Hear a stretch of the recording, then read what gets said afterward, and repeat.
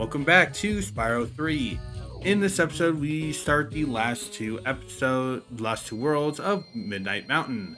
Starting off with Crystal Islands, which in the original version 1.0 had the same music track as Seashell Shore. So when I first played this version, this was my first time hearing the original soundtrack for a lot of stages. Okay, Seashell Shore. Imagine that as a tongue twister. She sells seashells on fuck, I screwed that up. Yeah, that's as bad as the original version of it too. Yeah. But you get the joke. Yeah, no, we do. And for some reason, we have these squid enemies from Seashell Shore back in the water. It's really weird. They're not crystallized or anything. This could be their vacation home. True. And it's really weird that the crystal enemies are flame. Because you would think that shards would work on them. Also, because we're, involving crystals, I have to do my somber voice, so... Crystals. Could at least mention Crash 2. Oh. Crystals. Crystals. Of course. And then the match goes out. Yeah. But there's the vortex. I was watching the Super Game Bros playthrough Crash 2. I honestly agree with Matt when he says that the original for that version of that cutscene looks a lot better because you already see he's already. It does. It definitely does. His grimace, you see the grimace coming. Yeah. I will say that it's like the first time for me that I've heard Clancy Brown, because he was Cortex. Really? So, yeah. Really? That is your first time ever hearing Clancy Brown? Yeah. Because I never watched Superman, and I remember that he was Lex Luthor. Yeah, he was. Yeah. And then I found out that, he's Mr. Krabs, who's like one of my favorite characters. So I'm like... Okay, cool. That's who he is. I like the gem platform that are used in the stage. They look really nice. They even look nice in the original version too. They do. I find the Reignited trilogy, the graphics, like some of it's really nice. Like they really did a good job kind of bringing Spyro's world to life. Like it's all colorful and it's so cool. I definitely agree. Really wish that we get that Spyro 4. Really wish we get that Spyro 4. Yeah. Well, speaking of Spyro, today's actually Spyro's birthday. Gee, a one perfect day to announce his fourth game, Activision. Yeah, I don't know if Activision's gonna do that. I mean, Jesus Christ, Activision. Look how Activision is taking care of Crash right now. With that whole here's a team-based brawler. Because Crash definitely needs a battle royale game. Yeah, it's basically Overwatch but with Crash characters. That's what my friend said. I like the designs for these and Fantastic Fruit. Yeah, they look goofy. Yeah, this one is timed, some of by the way. Ooh. Really? Yeah, I don't like the fact that this one is timed. Like I'm pretty sure, it's gone by now. But it's like let's put a decent amount of collectibles around here. Okay, getting back to crystals, we could also make some Steven Universe jokes because, crystal gems. No. But then again, my friend Steven will probably kill me because he loves Steven Universe. We both agree, though, that Future sucked. I've never seen Future, so I can't even give an opinion on that. the ending sucked. Let me just leave it at that. I think the latest episode the latest in the series episode I watched was the one where they randomly decided to go, you know what? Let's give Steven and Connie a fusion. Even though she's not a gem and he's half a gem. Okay, that's actually funny because when I was like visiting Steven as like part of my vacation, we talked about that. Like, we're like, is that possible? It makes zero sense. Yeah, but you know, Stefani's actually pretty. I like Stefani, and I don't want to piss off the Steven Universe fan base because. And it's kind of funny how that episode introduces the one random character in the entire show that Steven just straight up despises. You shouldn't anger a magician, Spyro. I just might decide to turn you into a blue hedgehog. You shouldn't anger a magician, Spyro. I never understood why they have him say blue hedgehog. It's like, Spyro's not really competing with Sonic. It's Sony. Spyro's not competing with Sonic. I think it's like the developers holding a grudge against Sega, maybe. It just honestly, I think it would be funnier if they did like a plumber or a bandicoot. Yeah. Just why? What did Sonic ever do to you? Yeah, it makes zero sense. Leave my blue hedgehog alone. He didn't do anything to you, Spyro. If nothing, he's been supportive of you. I mean, granted, we also did have that one era of in the 2000s of platforming protagonists basically beating up on Spyro, Crash, and Sonic and Mario. Oh yeah, wasn't that for like a tie? Yeah. The Tasmanian Tiger ad. Yeah, for the first. Weren't they like all in hospital? Yeah. They were like all in hospital beds. I think it was more Crash, Spyro, and Sonic though. Yeah, I think so. But it's like, Oh, I think, because I know Disney Adventure, like, for those who don't know, Disney Adventure was like a magazine that Disney did, and it kicked so much ass. Yeah. It did. They did like this huge issue on like upcoming games, and I know one of them was like they did cover on the first Hack game. Yeah, even though that's a Nickelodeon the other one was game. Yeah, well, like the magazine was awesome because like they actually did like these interviews with like the characters. They were fake interviews. Yeah, they were fake interviews, but they were still entertaining to the degree. And I remember like they interviewed Ty, and they had asked him the question like, so what do you feel about like the other, characters like, Mario, Sonic, Spyro, and Crash? And Ty straight up calls them a bunch of old geezers. I'm just like, wow. I love the first game, but it's like that era. I do not miss that era because a lot of it was really annoying. That era was just a really boring era because it's just the same old jokes over and over and over and over again.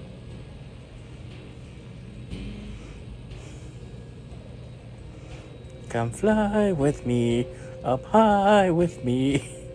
I forgot how the rest of the song goes. This is the only stage that's not a speedway stage that requires you to that has the dash stars. Oh, nice. But there, I caught him. But there's one more thing That's I do nice. need to do before I go into that door. And utterly ruin Bentley's career. Why are you gonna do that to Bentley? Not my fault. Not my fault. It's the game devs. I'm not talking Toys for Bob. I'm talking Insomniac. Yep. Insomniac, why you gotta do that? Yeah, right here is a few extra gems and the key. I think there's also an egg here. I always liked the bottles with the TNT sticks on them. Like, just watch them explode. It was like fun. Honestly, I think my favorite usage of those was the one in Scorch, where there's just that big barrage, and you just light one, and it just sets off the chain reaction. Yeah. That was honestly the best one.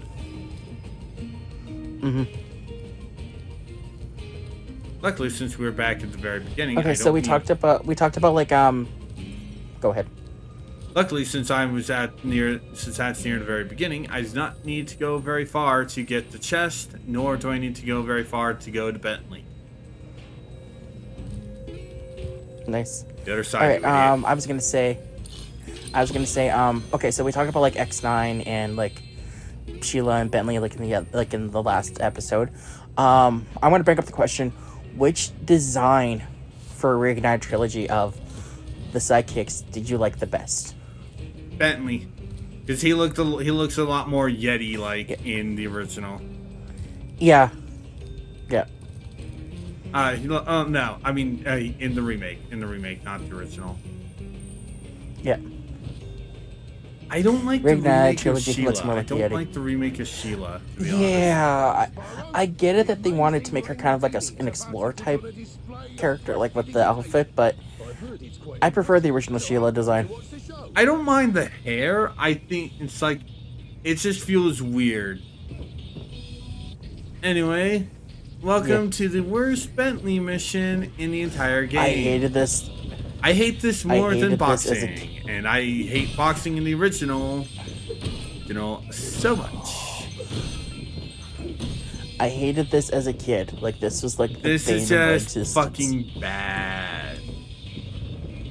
It's like, oh gee, how can you make whack-a-mole bad? You'll see. First, I need to go collect these gems. Yeah, collect the gems first, and then whack some moles if you can. I think Bentley's appearance in the remake is more based off his appearance from Attack of the Rhinos. So I think he had this type of design in Attack of the Rhinos. Yep. Actually, should look that up. I am afraid my magic show seems to have overexcited them all. All they need. I mean, it's not like we're going to be doing anything very fun. You look like just the Yeti to have fun. So to calm them down, we have to bonk them on the head. It's knocking them out. That seems a little. Yeah, but like the way he's like, Randini is saying like we need to calm them down. Like, that's a little excessive if you think about it. Yeah. Should sort them out, but be careful. My friends are trying to burrow after them. So we gotta whack the moles and don't whack them. I hated these things. These things suck. What? And yes, you also see that his buddies are also doing this too. You have to deal with both the time limit and not hitting the magicians, because either one will cause you to lose. Yep. Why did we need the time limit if we're going to just have the damn thing? And I lost because I randomly hit a fucking guy. Yeah.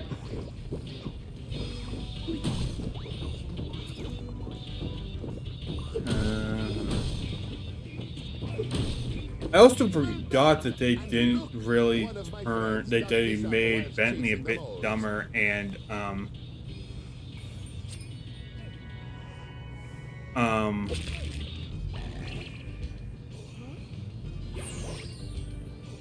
yeah, I forgot that in just whacking him out of like anger. Just wow. It's like this is what you get for like giving me that. Anyway, what I was saying, I forgot that they made Bentley a bit dumber and coward in Hero's Tale. Yeah, I did not like that. There we go. Because to me, Bentley was like the smarter one. Honestly. Yeah, and I like that. Yeah. But no, they have to give. Oh, never mind. No, he didn't. He didn't. But okay. Hero's Tale is actually closer to how he looks in the remake, though. Hero's Tale is how he looks. Is closer to his appearance here. Okay, fair enough. Fair enough. So which that's not bad. I'm glad that they take that design off him into consideration, sort of. Yeah. It's not a bad design for him. I like this design a lot more than just basically looking like a bald peanut with legs. That image is in my head now. Thank you very much. I mean, there's Mr. Peanut.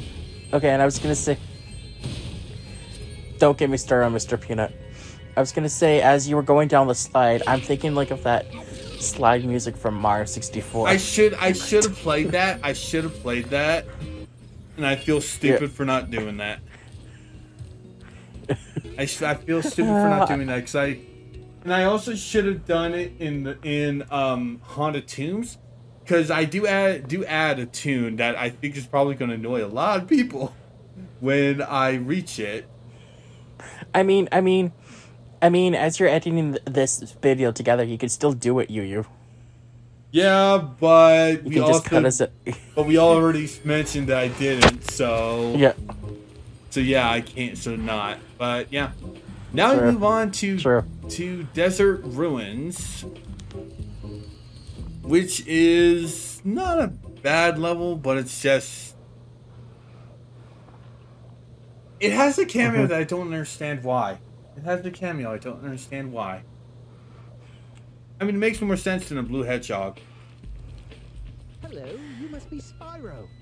Oh, and also, what I wanted to say, I have no fucking idea where the NPCs go in, I haven't seen her since. When they enter the portals. Because they don't go anywhere. They do not go anywhere, and it makes no sense. Yeah, it does. It's like there's no spot that all the NPCs meet up at here. So, I mean, they just vanish. Goes. They just vanish. Yeah, we know where one goes, but they don't show up. So it's weird and lame, but yeah.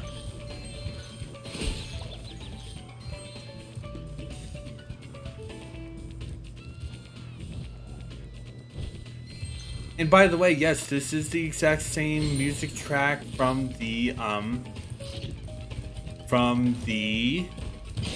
skateboarding segment of Enchanted Towers.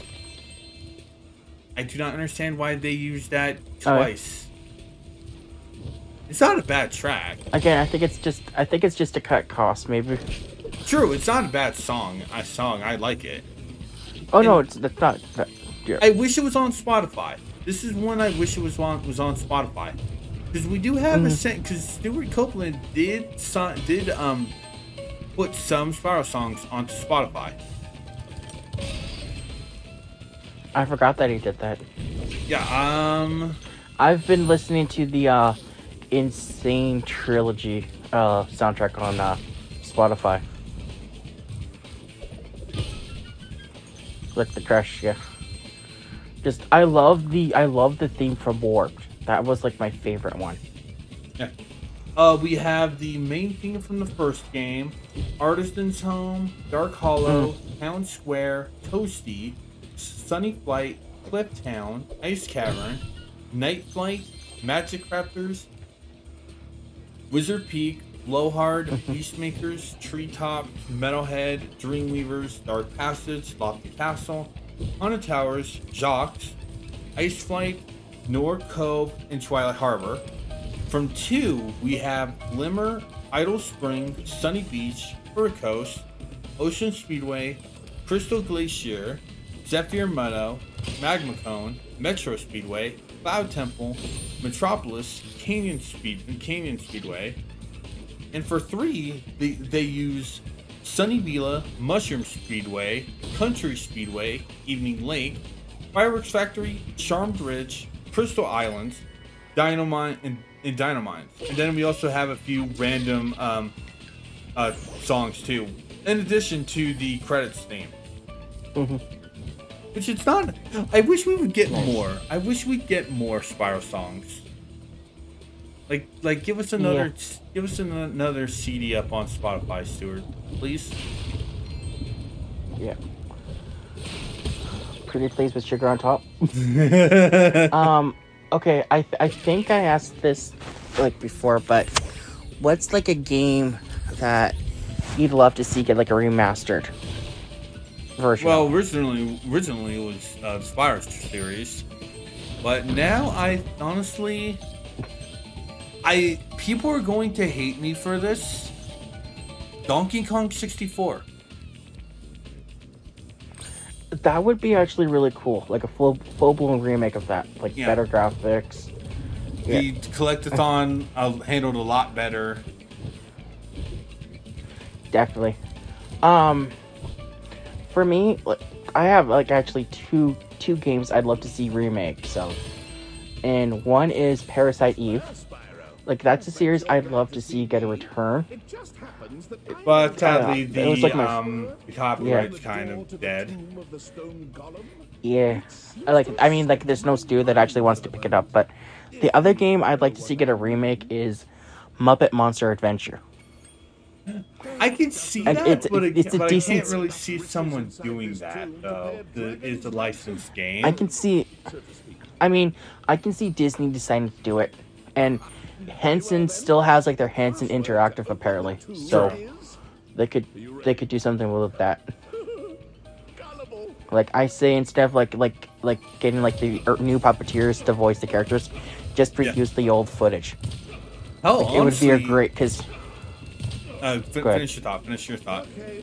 I was gonna say because I honestly prefer, no disrespect to Matt Vogel, the guy is incredibly talented at voicing some of the characters that he's taken over, but I'd like to hear my Robin sound like Jerry Nelson. Thank you very much. Sorry.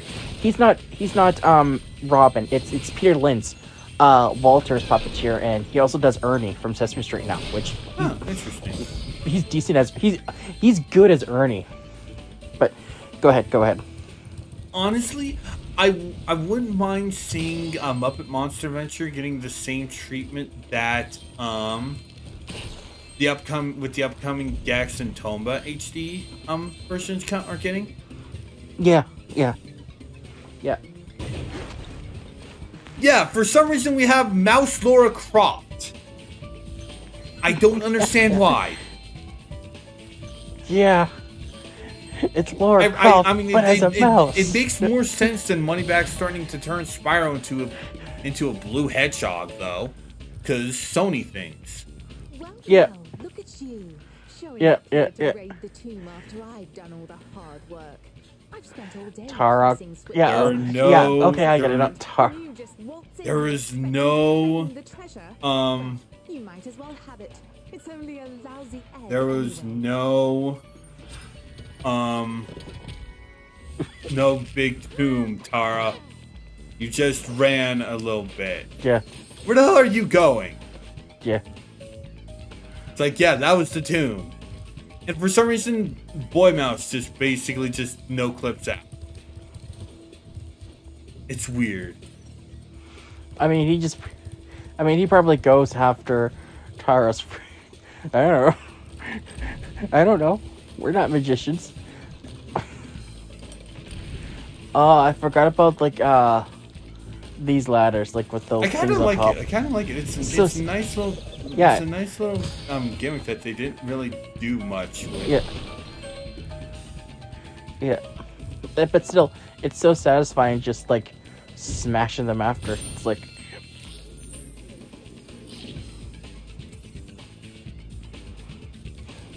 Yeah, like I said, I kind of want to see Limited Run Games do a thing for Muppet Monster Adventure. Race Mania would be fun too. Race Mania would also be fun. I've never actually played that one. Me and my brother played the heck out of that one as kids. And of course, he'd always beat me because he was better at racing games than me. But the day I actually managed to beat him in Muppet Race Mania, I tell you, he was extremely pissed off. Like, he would not look at me or speak to me for, like, the entire day. And then, like, it finally took, like, Mom to, like, get him to, like, stop acting like that. Because Mom's like, do you want me to take the PlayStation away? Because I will if you don't, start talking to your brother again. He just... Yeah, no. I do that too. It's like, it's just a video game. Yeah. Are you ready to play some Crash Kangaroo? Oh boy. It's time for the last Sheila mission because we utterly forgot about her. She got 4 missions. Yeah. She gets 4 missions while everyone else get only 3. And it's honestly not a bad thing. Because it's just 2D platforming, and honestly, this is honestly one of my favorite missions in the entire game because it's simple as hell. It is simple as hell. Nice. Alright, so speaking of games in that... I wasn't going to say that. I was going to make fun. No. But speaking of games that... Go ahead. We played Monopoly today at work. It was like a free day today, so Which we version played... of Monopoly did you play? We did the... coworker brought their copy of the Super Mario Bros. Movie Monopoly. Okay. And... that game is... like, it's fun, because, like, you have to control Bowser, too, and... if you land on Bowser, or if Bowser lands on your property, like, you're screwed. But, so it's essentially Bowser Party from Mario Party 9. Yeah, pretty much. But it was still fun. Like, at the start of the game, I was winning. Like, I had, like, the most properties in that, but then I ended up going bankrupt. Because Bowser kept landing on my spaces, and I kept losing the dice rolls that you needed to succeed in order to defeat Bowser. So I kept having to pay him coin after coin after coin after coin. So then I look at my coworkers and I'm like, okay, if we're going to play Monopoly next week, I'm bringing my Sonic Monopoly and I'm going to kick your asses in that one. Trust me. So I'm going to bring Sonic Monopoly next week. And I'm going to tell you how that goes. I have something to show you when we're done with this. Oh god, what is it? Good, because honestly, it's part of the reason why I brought up Mario Party 9. Okay. Random swimming segment. Yay! Random swimming segments. Hi, Hunter. Nice to see you again for the last shit you do in the main game. Apparently there is... when the heck... Go ahead. Apparently there is a bugged-ish, there is a kind of a signpost for him in this world, which is really weird. Oh, nice. Like, what was I gonna say? To reference him being captured. So it's kind of weird that they have that. Yeah. I forgot about that. Yeah, like, because if you go here and he's captured, it's like, yeah, you good luck trying to find your friend. Fool, yeah, which you will not be. Yeah, which you're not going to be able to see because he's free by the time you reach this level. Yeah, but I think like if you go back to a level that he's in, there's a signpost that appears. Yeah, while he's captured. Or, Yeah. or if you basically didn't do the missions, the signpost is there until the end of the world. And yeah, one hit and you fail, which is really kind of shitty because they don't give you any dodge tactics, which is stupid. Yeah. But okay, I do have some good news, by the way. Go ahead. Friend of mine is actually going to help me with my next cosplay costume. Oh, really? What is it? She's going to actually help me create a outfit for like a Dr. Eggman outfit. Oh, nice. Like modern Eggman, because she thinks like I could actually pull it off, like the character, really well. And so honestly, she's gonna do she's gonna actually do a cosplay of Sage to go with it. Oh, nice. Oh, by the way, Bianca wanted Yeah. me to give you this egg. I made the mistake of lending her my copy of Sonic Frontiers, and she's been playing it, and she's just like, Sage is the best character. She loves how she loves Sage. So she's like, I'm great. I'm honestly hoping we're gonna see more of Sage. So I know they have her in Murder of Sonic the Hedgehog. I know they have her in Murder. Yeah. I still need to play that. I do too. We need to do a walkthrough for that, like a playthrough for that. I'm probably gonna stream that maybe after I do the Sonic Frontiers DLC. Nice. Yeah, I'm excited for that one. Like they're promising that it's gonna be like the best one, so I'm hoping they deliver. Yeah. And this will tie me over until Sonic Superstars, which is just like 2 weeks after that releases. 2 weeks away. Yeah. I was telling Steven, like, I think Superstar. Go ahead. You go. Go ahead. You go. No, go ahead. You go ahead. You go ahead first. Okay. Speaking of superstars, so do you think that they might pull the same thing that they did with Gemerald in Advance 3 with Fishbowl Head? Oh, with the new character? Yeah. Fidget, I think his name is. Considering the fact that I think so. Considering the fact that they're going to be fighting alongside Eggman for the boss fights. Eggman and Knack. Because I guess his story is, that character's story is, Knack's the one that finds him and he repairs him. Oh, really? And then they decide to work together, and then Knack and Eggman cross paths, and then they decide to work with Eggman. Okay. Yeah, so that is half of Midnight Mountain.